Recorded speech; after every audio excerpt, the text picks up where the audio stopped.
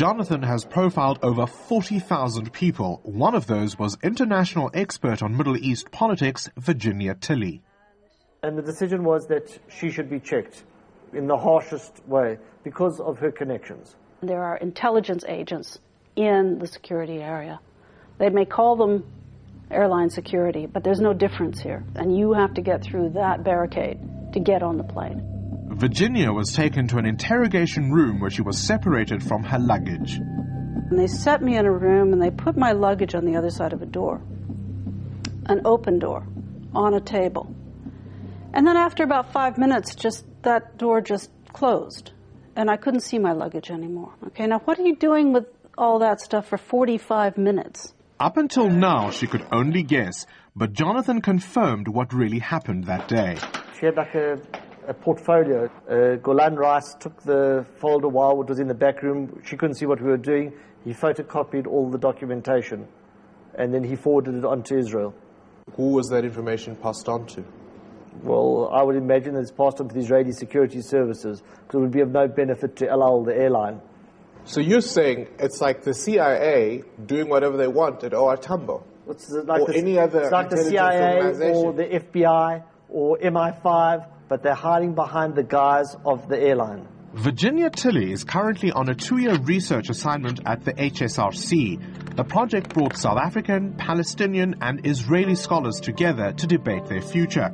To avoid Al Al's treatment, they came to South Africa on a different airline, but Al Al phoned the travel agent wanting to know who her visitors were meeting.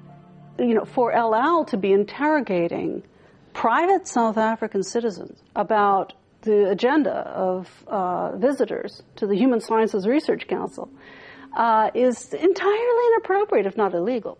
Given the difficulties of the Israeli situation, I mean, isn't it reasonable that they take these kinds of precautions? Well, there's two problems with that. First is the racial profiling, okay? To simply judge people and to treat them differently on the basis of race is inadmissible in South Africa today, first of all. Second, the questions go far beyond what the only legitimate focus of their security interests at that point, which is the security of the airplane. So who are these people that Jonathan says employed him? In Hebrew, it's known as the Shabak or the Shin Bet. It is the internal security service of the Israeli government. They have a reputation of being absolutely ruthless in the way that they've handled the situation in Israel. As proof, Jonathan produced several documents and a letter from Al Al's general manager, Roz Bucris, in which he clearly states that the Israeli security agency is his employer. So we gave her a call. Hello? Hello, Roz. You're speaking to Bongani from Carte Blanche. Can I ask you, Bongani, sorry, can I ask you to call me in about 10 minutes? I'm just busy on an overseas call.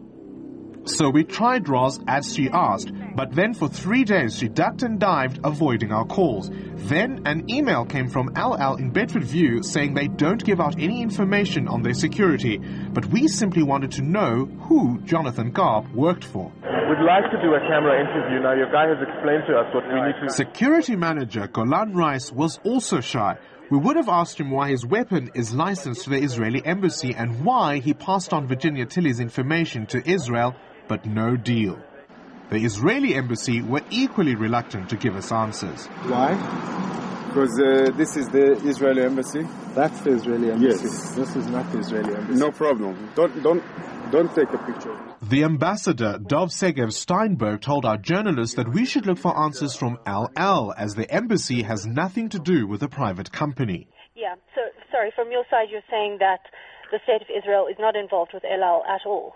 No, El Al is, what I can tell you that El Al is a private company, and with regard to your questions, you should refer to them.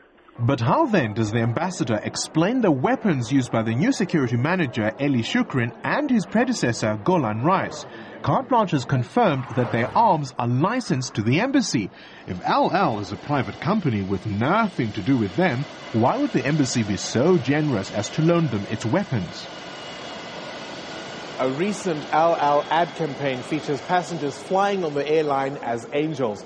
In reality, for those with a certain look, your experience is likely to be one straight out of hell. I wasn't angry, but I was burning. It was a classical replica of the old South African apartheid style. Isaac Ngidi was so incensed by his treatment at the hands of LL that he's taken the matter to the South African embassy in Israel. He has a small NGO that assists women's groups to produce food. The Israelis are experts in hydroponics, so he planned a knowledge-sharing trip to Israel, and he arrived at the LL check-in in June. The question I asked, I said, look, why are you doing all these things? What's your problem? And then she said, well, we're protecting the state of Israel. And I said, well, but if you protect the state of Israel, against who? Well, against the Palestinian or whoever. I said, but do we look like Palestinians? Jonathan explained that black people receive a harsher profiling process than white passengers. In South Africa in 2009, that doesn't seem right, surely? Of course it's not right. Of course it's not right.